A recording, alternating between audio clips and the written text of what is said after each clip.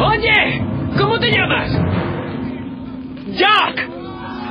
Well, I mean, anytime an actor takes on a role, there's going to be a lot of common denominators. I mean, you end up putting a lot of yourself into the role. There are a lot of differences as well because, you know, at times, you know, I've run across periods where Jack was behaving in certain circumstances that I think that I would have handled differently. And that's your job as an actor, to find the rationale for that kind of behavior or the choices that he's made. And that's happened a lot with Jack, but there's also many common denominators as well.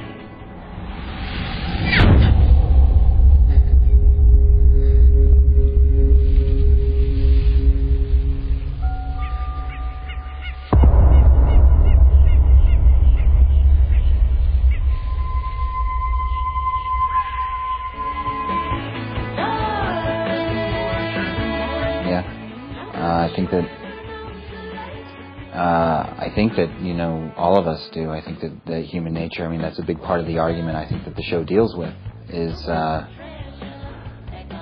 concept of the heart of darkness. You know, do human beings in very, very difficult circumstances fall off on the side of compassion and hope and optimism, or do they fall off on the side of self-preservation at all costs?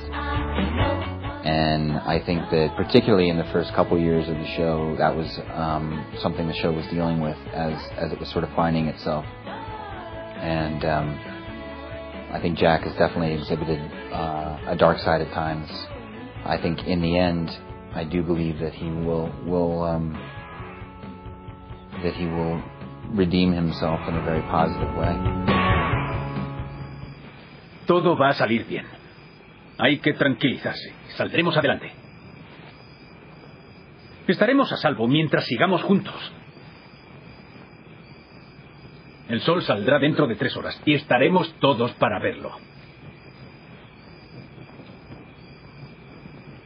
Lo prometo. I don't know, you know, I think that part of what has been cool about Lost is sort of walking more of the gray area, you know.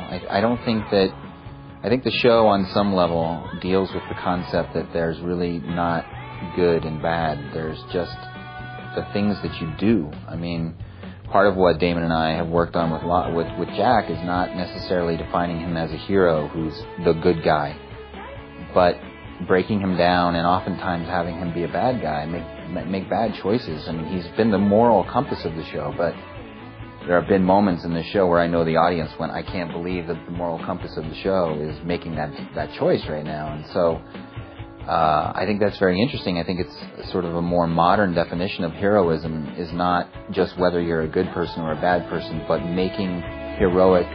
doing heroic things in very difficult circumstances is heroic. ¿Por qué te resulta tan difícil creer? ¿Por qué a ti te resulta tan fácil? Nunca me ha sido fácil.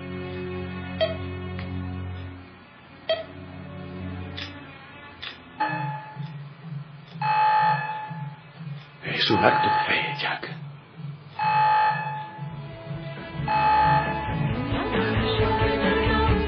I think I'm more a man of science in my own life, but I love the conversation. I think that you know, all of us go through periods in our lives where we're more on one side than the other. I think, but I think if I had to choose one, I would say that I'm probably more a man of science.